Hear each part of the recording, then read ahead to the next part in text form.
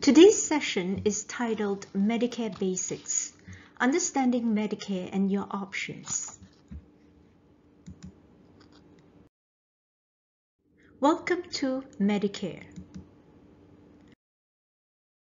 Medicare is for someone who is a U.S. citizen or legal resident for at least 5 consecutive years and who has worked 40 hours in the United States. And if the person is under 65 years of age, who is disabled or has ESRD or Lou Gehrig's disease, the person qualifies for Medicare. When you register for Medicare, you will receive a Medicare card. When you register, what you register is called Original Medicare, which is Part A and Part B. You will be assigned a Medicare number. Original Medicare still requires you to be responsible for some costs. And so, the purpose of this session is to explain what Original Medicare covers, why you need additional coverage, and the options you have. The additional Medicare healthcare plans are Part C or Medicare Advantage Plan, Part D Prescription Drug Plan, and Medicare Supplement or Medigap Plan. After getting the Original Medicare, you have two options for additional coverage. Option 1, Medicare Supplement option. You can choose Original Medicare Parts A and B and add Medicare Supplement and a stand-alone prescription drug plan. Option 2, Medicare Advantage Plan or Part C. Medicare Advantage plans combine Part A and Part B coverage. Many also include prescription drug coverage, Part D, and offer additional benefits. Medicare Advantage plans are offered by Medicare-approved private insurance companies. Let us start with understanding what Original Medicare Part A and Part B covers. Part A stands for coverage for hospital. Part A covers inpatient hospital care, inpatient mental health care, skilled nursing facility care, hospice care, some blood transfusions. There is no premium for Part A. Premium is the amount of money you pay monthly for health insurance, so you don't pay monthly premium for Part A. There is a deductible.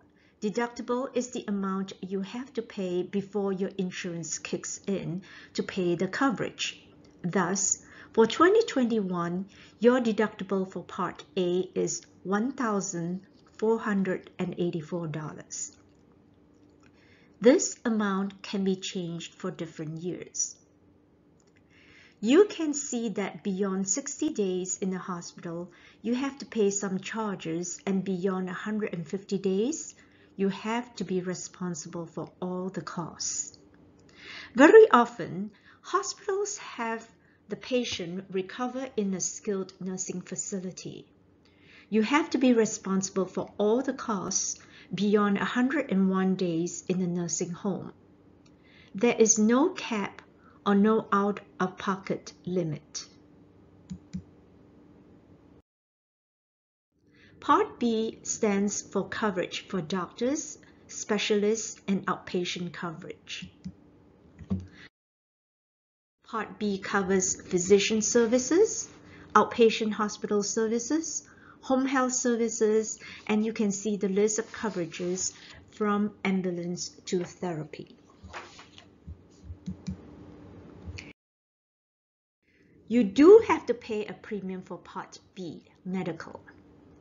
This amount is generally deducted from your Social Security income. For 2021, the Part B premium is $148.50 and can change the following year. One thing to note is that the Part B premium may be higher if your income is greater than $88,000 for an individual or $176,000 for a married couple. These premiums are also subject to change each year. When you use Part B, you do have a deductible of $203 for 2021. You have to pay 20% when you see a doctor, specialists, and Medicare covered services. This is where it comes from, where many seniors passing information from friend to friend talk about paying 20% for Medicare. There is no out-of-pocket limit. For example, if you need many visits to physical therapists, you have to pay 20% of the approved amount for each visit, and there is no cap to the amount you pay. Due to the uncertainty of the costs of Part A and Part B, the senior community often look to options of additional coverage to cover the balance of the costs of original Medicare Part A and Part B. One of the options is Medicare Supplement or Medigap. Medigap is offered by private insurance company. The purpose of Medicare Supplement or Medigap is to pay the balance of the bills of Medicare Part A and Part B. You do have a monthly premium and it varies by provider. When you buy Medicare Supplement plans, you also have choices of the features and how extensive you want the coverage. These choices are labeled Plan, for example, Plan A, Plan B, until Plan N. This is not to be confused with Medicare Part A, Part B. Medicare Supplement choices are labeled Plan, and Medicare is Part.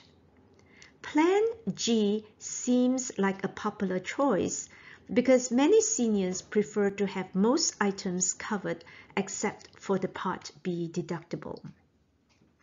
Note that Plan F is no longer available for those turning 65 starting year 2020. Now you have Original Medicare, Medicare Supplement, which pays for the balance of Parts A and B. You still need a prescription drug coverage. When you choose a Medicare Supplement option, you will need to buy a standalone prescription drug coverage. Part D helps with the cost of prescription drugs. Part D is offered by Medicare-approved private insurance companies.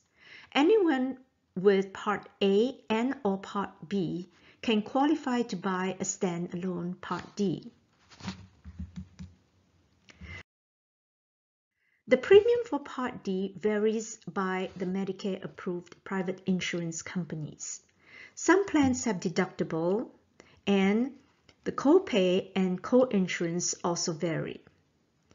Given the high cost of drug, it is well worth the effort to research and manage the costs.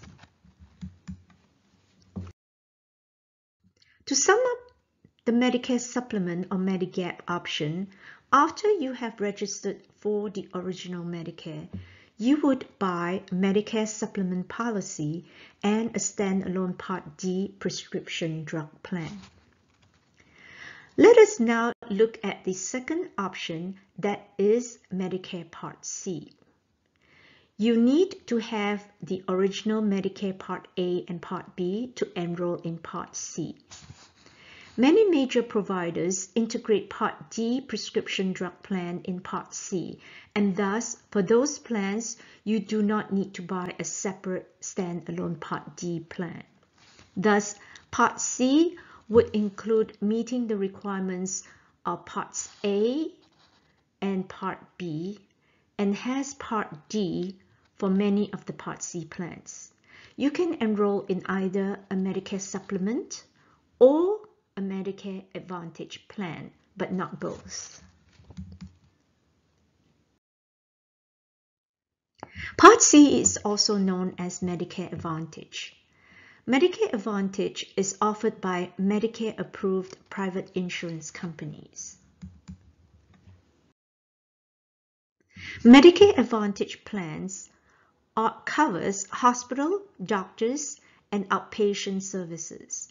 Prescription drug plan. Many Medicare Advantage plans include additional benefits like routine dental, vision, and hearing care, wellness, and services that support care. Part C plans are in the form of HMO, PPO, and POS. There are other specially designed plans not mentioned here. You are likely familiar with HMO and PPO plans. Your choice will need further analysis to determine the selection of a Part C plan. The premium for Part C varies starting from low monthly premium. Many plans have no deductible. There is co-pay and sometimes co-insurance.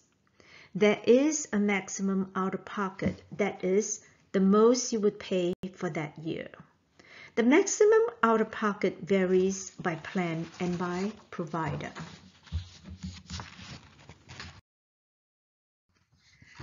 Some seniors are already certain of their choice, but some may like further understanding of the differences between Medicare Supplement and Medicare Advantage plans. Here is a quick overview of the comparisons. Doctors and networks. You can select your doctors and hospitals and has no network for Medicare Supplement plans. For Medicare Advantage plans, you may be required to use doctors and hospitals in the plan network such as HMO and PPO networks. Emergencies are always covered without network considerations for both supplement and advantage plans, and sometimes covered when traveling abroad. Enrollment. Changing plans is more flexible anytime with Medicare Supplement and has specific periods for Medicare Advantage plans. Costs. The monthly plan premium cost in Medicare Supplement as compared to low monthly premium in Medicare Advantage is one of the differences. Prescription drug coverage. For Medicare Supplement, prescription drug is not included, and you need to buy a standalone Part D plan. Part D prescription drug is integrated into most Part C plan, means that you do not have to buy a standalone Part D. Additional services. Medicare Advantage plans may include basic coverage for dental, vision, and hearing, whereas Medicare Supplement option is not included.